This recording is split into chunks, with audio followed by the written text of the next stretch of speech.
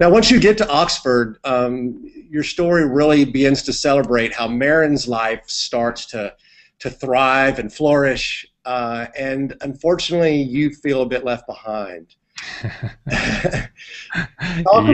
Talk about that chapter, what it meant for you personally, and how you grew through it. Yeah. I describe our 10 years of infertility as like the wilderness journey, and it feels like we're just going around in circles, and it's dusty and dirty, and we're tired, and it's hot, and we don't know where we're going. We don't know what God is doing. When we get to Oxford, it's almost as if Merryn enters the promised land. And she was offered this great job at Oxford University. That's a pretty good gig to get, don't you think? It's a pretty good one to take up.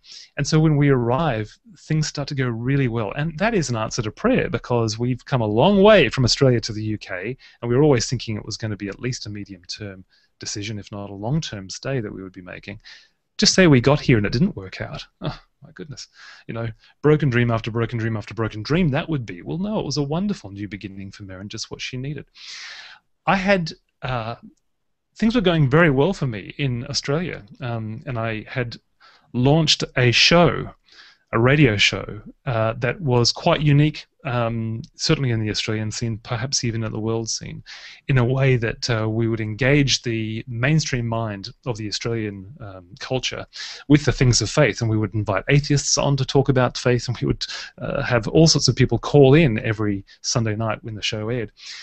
And that itself was another 10-year dream. Really, Resurrection Year talks about two 10-year dreams, one that didn't come true, one that did come true, but then, because the first one didn't come true, the second one actually had to be relinquished. And that was a tough time, because the thing that I dreamt about for 10 years, that I had to let go after a very short period of time of enjoying it. Things were going well on the publishing side. My books were getting published, and I had what they call a platform. Everybody wants that if you're going to be in publishing. Great speaking engagements, opportunities to speak at Australian Parliament House and address MPs and senators and all sorts of things. Come up to the UK, and that beloved platform is all gone. And so I'm meeting with publishers, and they're saying, okay, well, your book idea that I was working on at the time, that sounds fine, but who are you? Who's Sheridan Voysey? The BBC weren't returning my phone calls when it came to broadcasting. And I was left twiddling my thumbs really at home, wondering, okay, what is my life to be? And that started really a real journey of wrestling with my identity. And I guess I understood, Brad, that to some degree I'd started to really build my identity around the show, my success, whatever small amount I had of it. And I think that's always a challenge, particularly for us guys, not limited to guys, but certainly it is. And I had to really have all that stripped away to recognize, actually, at the very, very heart of my identity is the fact that I'm a child of God. And no matter what, sickness, failure, that can never be taken away. But it was a difficult old time. You know, when we read Christian books like this, we're almost schooled to expect a happy ending. You know, a nice, tidy resolution where you actually get what you've always wanted. And I don't think it gives anything away, but your book ends differently.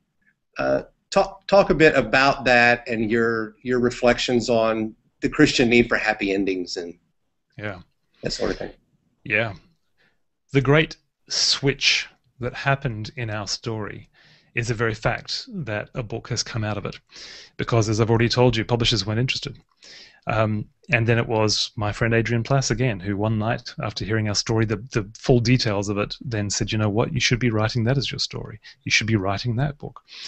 And very reluctantly, I didn't want to write this story. I didn't think Merryn, my wife, was ever going to agree to it. I sat down in January of 2012 and started typing it out. And once I had a few chapters, I started to approach, some publishers again. And funnily enough, the situation was quite different. They started reading those first few words, and they were captivated by them. Not without some difficulty, though. The book actually did get picked up and did actually get published. But we do have this desire to have this picture-perfect fairy tale ending. And when you think about it, Brad, most of our sermons actually are the success stories. Most of the Christian TV programs we listen to are the success stories. They're the testimonies, aren't they? They're the, my life was really, really bad. And then God came in, and my life is really, really good. And so it's very true. As you're reading Resurrection Year, you're waiting for the kid to come. As somebody said to me, they said, "You're going to get the kid, right? You're going to get the kid. I'm reading the book. You're going to get the kid, aren't you? You're going to get the kid." Well, just read the book and see if we get the kid. But I can tell you now that this is the big thing that I've learned through this whole difficult time, is that God may not sometimes bring a miracle into every story, but he will often bring a surprise. And that's certainly the case for us. And again, I think we need to learn that.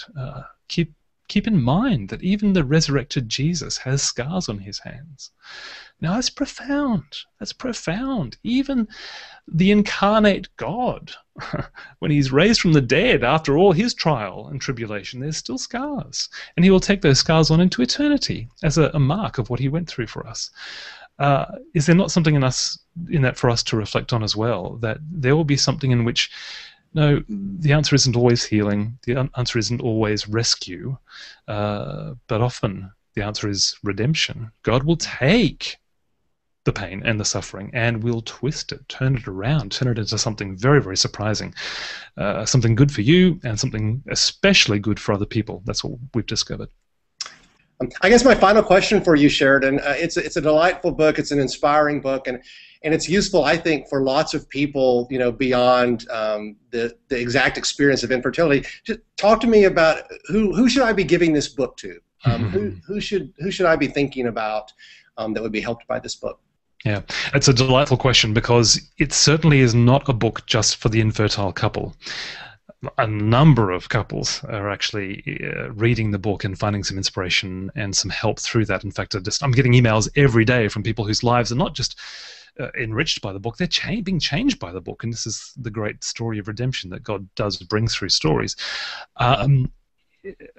But this book is much bigger than just simply the whole issue of broken dreams in the area of infertility. This is for anybody who's had a broken dream. This is for the artist whose art hasn't made it to the masses. This is for the musician whose songs are not getting downloaded by the thousands on iTunes.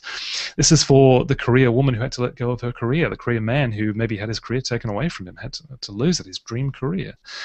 This is for the person who prayed for somebody to be healed and they weren't healed. Lost a loved one, lost a child. This is for anybody who's had a broken dream. Because, as I mentioned a little bit earlier, the broken dream can be very different for each one of us, but the emotional and spiritual journey that it takes us on is almost identical for most of us. All the same feelings. Is my life meaningful because I can't be who I am? I can't be who I wanted to be? There's a big issue of identity there. My wife wanted to be a mum. That's an identity statement. She couldn't become a mum. Well, who can she become? Who is she?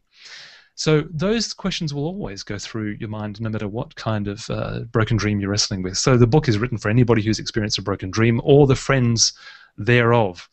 And it delights me no end to hear most people say, I can think of 5 people that I want to give this book to, and most of them have got different kinds of broken dreams or just need some inspiration. Sure. Well, Sheridan, I'm so grateful for you and Merryn making the risky choice to be vulnerable and to share your story. And we wish you, the best on the success of the book, and pray that God will use it as a vehicle for hope and healing for countless people. So, yeah. Thanks so much for your time today. Blessings on you, and we'll look for you down the road and to see what next great work you'll do. Thanks so much, Brad. A great conversation. Really appreciate it. Have a great day.